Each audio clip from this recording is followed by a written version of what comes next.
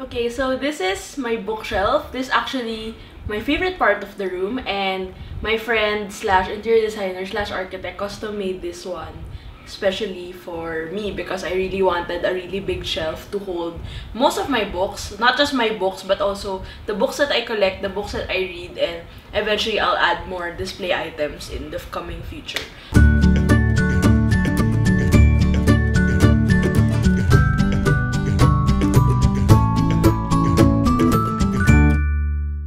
So I'll show you some of my already filled up shelves. So this one is like a personal shelf, like it's a self-care genre if there's such thing. So these are the books that are important to me, magazines, and also publications that I like reading often if I need a little encouragement and a little self-help. I also have a fiction corner which was immediately filled up because I have a lot of fiction books from Harry Potter to YA fiction, and I also have, I have a lot of YA, so I love John Green. I also have little details that I add on each corner. This one is my creative corner. So this is mostly art books and some books that I've been part of, like scripted. I have my work there. I also have my work here in this hand lettering handbook. This one is one of my oldest creative books. I really love this book. It's called The Creative License. It's a good self-help book if you're suffering from creative block. I also have this one which I recently acquired. It's by Stephen King. It's called On Writing and it's very insightful for aspiring writers. So I also have this set of postcards. It's from Pantone, which I really love. This was from my good friend Coco. So it has a lot of colors, which I use for flat lace and basically for color plotting. And then I also have some of my favorite books here, like this really handy pocket book by Adam Kurtz, Things Are What You Make of Them. And this one is one of my oldest calligraphy books.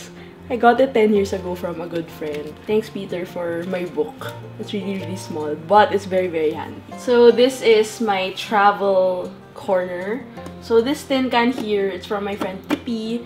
She gave this to me because it reminded me of her, and so I put all of my postcards there. Postcards mostly I've received, and then I have a little coin bank here and this Big Ben which I bought in London. And then I have different books on travel from illustration. So this is my favorite travel journaling book, to a lot of like visual guides. This one is pretty cool.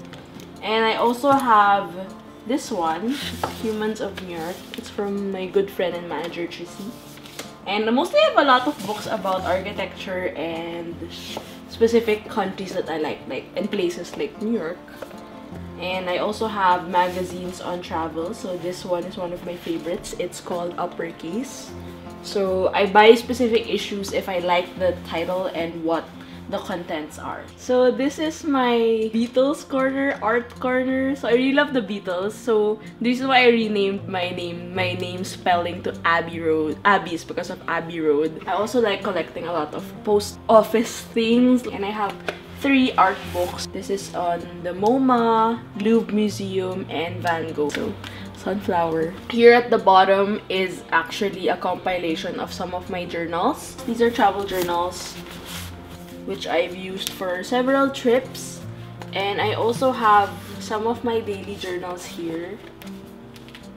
I also have this really cute milky can that I got from Japan because it's so cute. And also my travel journal is here, and I'm gonna show you something really funny.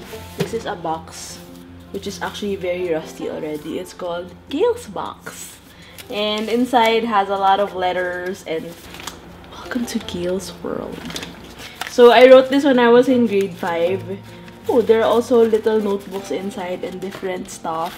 So I don't know, it's my innocent self writing all these things. So this is like a exhibition corner. I do a lot of my products. They're printed somewhere or up for mass production or anything similar to that. So I designed this paper camera for paper shoot, so it's travel related. I also designed this dry bag from Sandbar Adventures. I also have my trophy here from Orly because they awarded me for being extraordinary woman recently, just 2018. And I also have my Nesty pictures which I designed for Nesty. I think this was 2 years ago.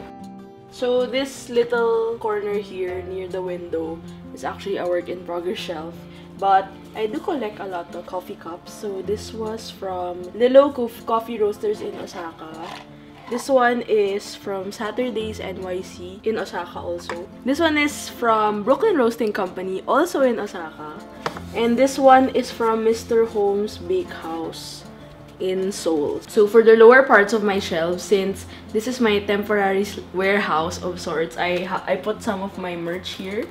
So yeah, my travel journal. I'm taking some orders and doing international shipping in the next few days. So I'm trying to sort out all my things, from notebooks to merch like button pins and animal pins.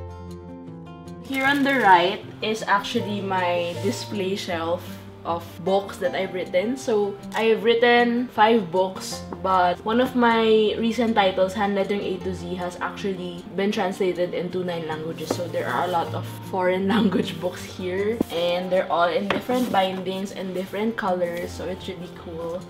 I also have my lettering book translated to Spanish, also my journaling book. So here are some of the international versions. I also have my books translated in Indonesian.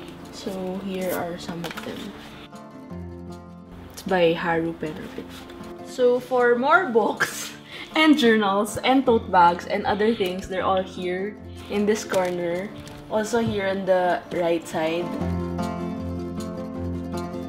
So this is my arts and crafts trolley. I store a lot of my pens here. Since they are a lot, I decided to segregate them per category, for like pens I use for journaling to pencils. I also have some utility tools here, and my fine liner pens have their own separate containers, and big markers. I also have some of my notebooks here and pads that I use. So sometimes when I feel like I just want to paint for therapy, I paint on my friend and cousin Valerie's watercolor pad. It's called Bloom. I have my practice notebook here. I also have some drafts here that I haven't finished working on. I also have my talks notebook here on standby. This one, which I don't want to use yet. It's a Vincent van Gogh notepad. This was from my mom. She got it for me at the Met Museum in New York. I have my Polaroid corner and stacks corner, and I have a set of text liners. So I use all of these because I need to highlight stuff and do stuff for bullet journaling. So this is from Faber-Castell, Philippines. I also love writing small notes and letters, so I have this set of cards that I got from New York, I think from Walmart. And then I love Peko-chan, so she's here. I have a lot of like little tin cans, and either I put stickers, pins, clips, or any tiny thing that needs to be sorted out. I have this jar of wooden clips. Like, I use it a lot for my flat lace. So I also have a syringe. But this one is for fountain pen inks. I also have small paint brushes, compass, and basically this feels like a bookstore because I have all sorts of pens here on the first row. So I collect a lot of magnets, most of them given by my friends, and mostly I always get one at least every time I travel. This is one of my favorites. This is from the MoMA. It's Andy Warhol's Campbell soup can. I also have this one from my friend Ishi. It's the New Yorker. And this is my favorite part of New York, the Grand Central Terminal. I also have different ones I got from Budapest. My friends gave me from London, and I also got this from Busan. So I try to collect as many as I can. It's mostly because I like seeing them, and I like seeing them displayed like this. Second layer of my trolley is mostly for watercolor work. So I usually have on-hand paint that I use regularly. So this one is one of them. It's actually kind of messy, but it's very overused. It's my Faber-Castell watercolor set. I also have this gouache set from Carandash, which I use a lot as well. But I think I recently just cleaned it. So here, it's a more solid color payoff as a watercolor set. My color pencils here, also from Faber-Castell. My palette, and some of the pads that I am currently using. Arches. Also, since I mentioned I collect a lot of tin cans, I purposely bought this in the airport in Budapest because I really love the can and the color and the typography. So it's like a set of biscuits. So this one stores all of my gouache paint. So gouache is something that I'm still exploring, but I really like how it's very different from watercolor. I have this little tin here containing my brushes. Like, this one is my regular brush. If I need to do watercolor, I have a specific brush for that, especially for lettering or illustration. So for my third layer on my trolley, I have these panels. These are actually what I use for flat lays for my photos. I also have this bucket of pens that I brought over from my previous HQ. I still have to sort them, but mostly here, all of these are working. I have a sticker container here. Stickers and stamps. So this is my favorite. I love Weavers. And then I also have this Bando cute sticker pack, which is almost finished. And then I have stamps. They're very vintage and very cute for traveling. I also have this little container for my stamps.